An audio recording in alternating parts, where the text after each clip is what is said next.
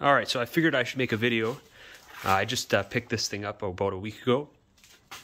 It's a Kubota BX23S. This is the 2021 model. The BX23S comes standard with the backhoe as well as the front loader.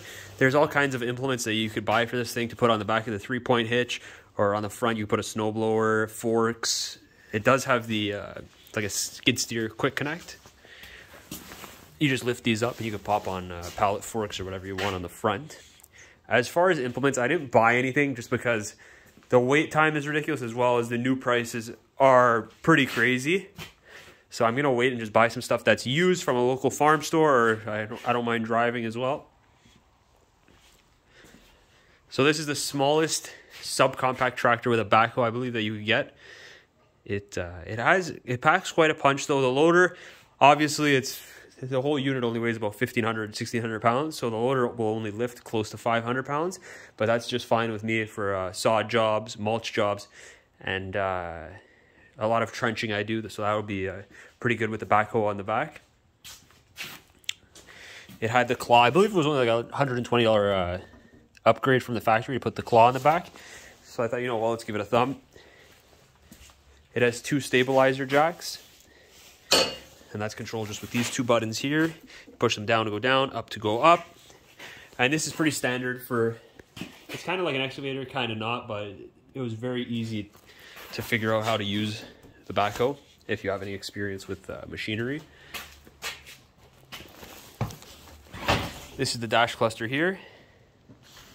I'm still learning what everything is, so if I miss something, just feel free to leave it in the comments. This is the throttle right here. It's best when you're driving these things, always keep it, even if you're just literally driving, lifting the loader a little bit, no weight, keep it on the loader backhoe option. Just because the throttle, you don't want to be running your hydraulics with low pressure going through them. It's just a bad deal. And yeah, it comes with these skid steer quick attach hooks. Basically, not these hooks, these quick attach pieces. Basically, just pop them up and you could attach pallet forks, whatever you want. These hooks I had welded on afterwards, just in case I'm ever stuck, number 1. Number 2, if I have to lift anything that's heavy out of the truck, out of the trailer, I can do it just fine with this. You have to buy this as an option, the cutting edge. It doesn't come with a cutting edge, so I suggest if you are going to get this, buy the cutting edge, just because you don't want to ruin the bucket after a couple uses. What's really, really cool about this thing is when you're taking the loader off, it's literally that up right here, same thing on the other side, and these all come off at once. You push this up and you can take off the hydraulics all at once, which is pretty cool. Here, this is the control for the loader, pretty much like a skid steer. As far as this is high range and low range. When you're operating this, you want to keep it in high range pretty much. Think of it as in you're driving a pickup truck with 4-wheel drive. You're always in, when you're in 4-wheel drive, you're always in 4 high. The reason you're always in 4 high, unless you're stuck in the mud, is the 4 low is more that low torque range. It lets your RPMs go higher, and basically it will ruin your engine if you're using it too much. If you're using it too much, if you're not stuck, if you're just doing day-to-day tasks like lifting pallets, driving around, definitely keep it in 2-wheel drive high. Don't put it in 2-wheel drive low, because you don't need the extra torque unless, like I said, you're in deep mud, you're stuck, or you're doing something that's really, like if you're lifting something really heavy on the front, you might want to put it in low. That's what that's there for. It doesn't have a good description with the turtle and the rabbit. I would have made something a little bit easier, just because you think of a throttle when you think of that. And technically it is a throttle, but it's not.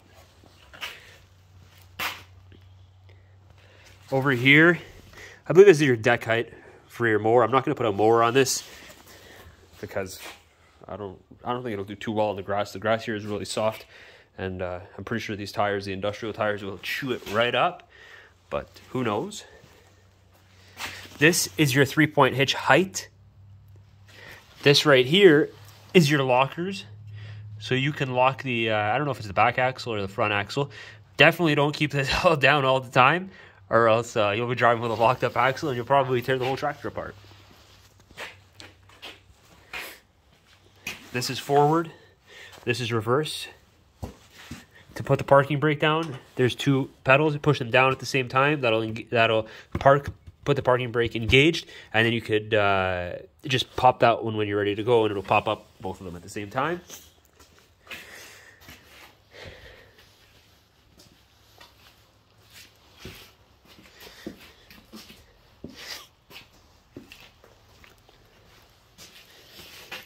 We'll take a look under the hood. A lot of people have complaints about this mechanism here. But honestly, it's not that bad, as I say when I'm using one hand to open it.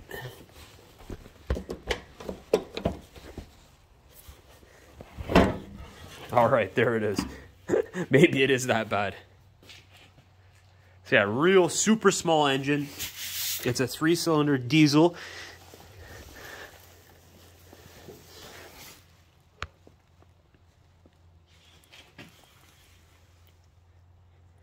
No complaints, pretty powerful.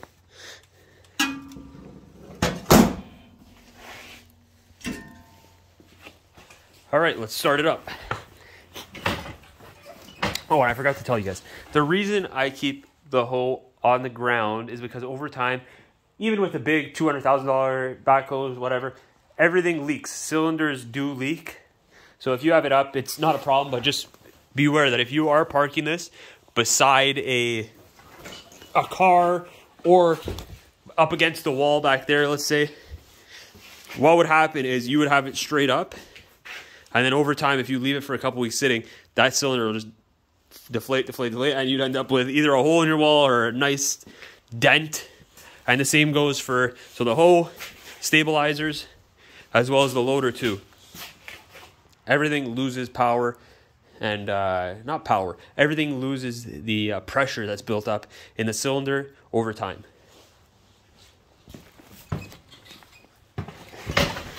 All right, so starting this thing, it's pretty warm in here, so I don't need to let the glow plugs go, but I'll show you just how it lights up. So that's there, that's for glow plugs. 2.5 hours almost.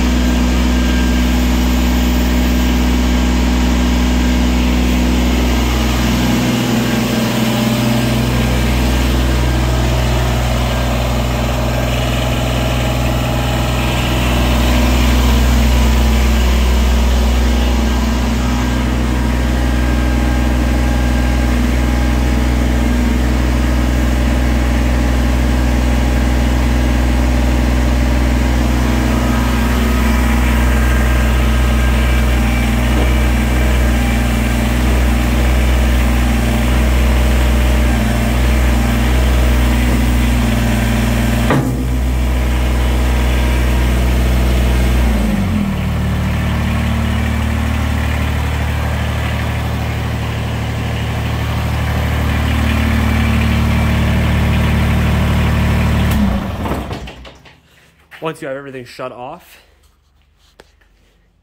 you can fiddle with these hydraulics just to let all the pressure out of the line.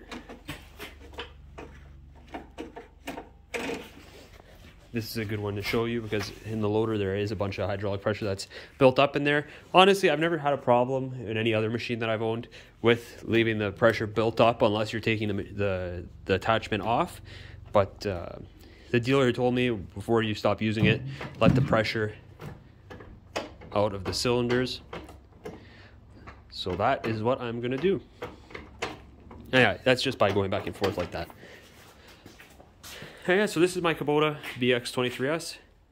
If anyone has any questions or yeah, follow along for the journey with this. I have this. I have the truck that I have a Snow Dog V plow on. I have a few trailers, dump trailers, float trailers. So if you have any questions, let me know. And please subscribe and like the video.